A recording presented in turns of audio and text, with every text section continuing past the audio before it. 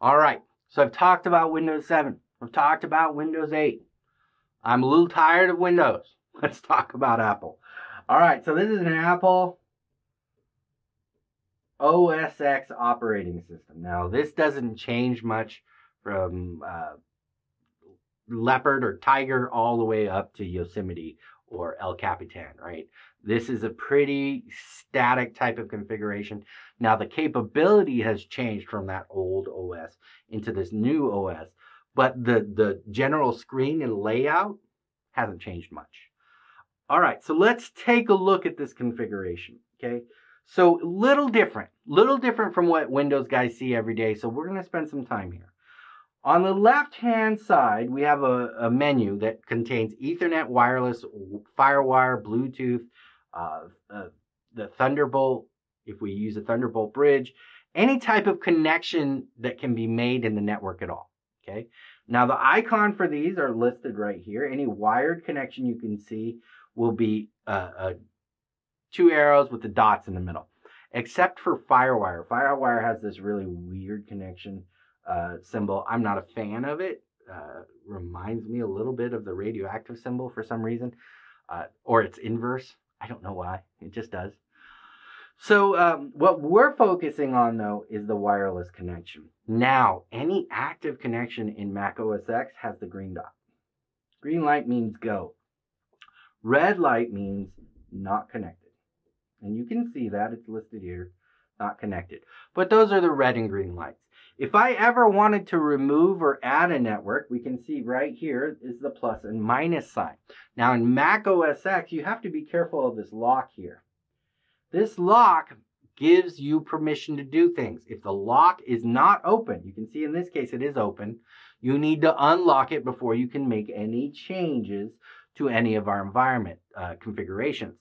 So if this is locked, you're going to need to unlock it. When you unlock it, you're going to be prompted for administrator password. Good enough. All right, so that's the basics. Let's jump into the actual wireless configuration.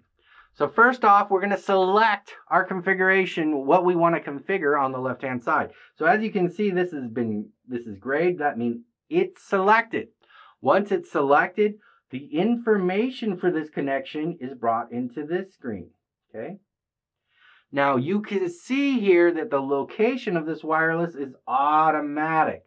It doesn't have to be automatic. You can actually bring down the drop-down menu and change it. But this connection status is connected. We are connected to this environment. We have the ability to turn it off using this button. But you can see Wi-Fi is connected to a CCNA wireless Wi-Fi and has the IP address of 10.117.157.56. So information is right there if we need it. We have the ability to show or hide our Wi-Fi status in the menu bar. We have advanced connections. We'll talk about that in a moment. And then we have the network name. Now, I can change the network I'm associated with through this drop-down list. I just drop it down and it'll show me all the known networks I have used in the past.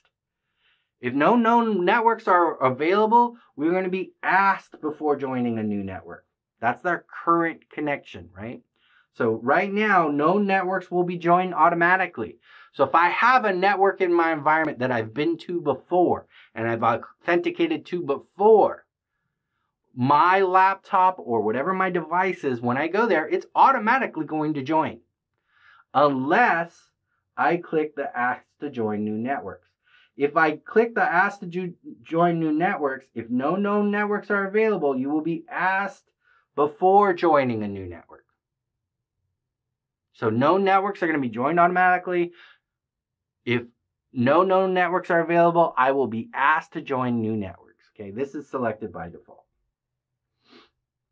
If this is not clicked, if a guest network is available, it will try and connect to that guest network automatically.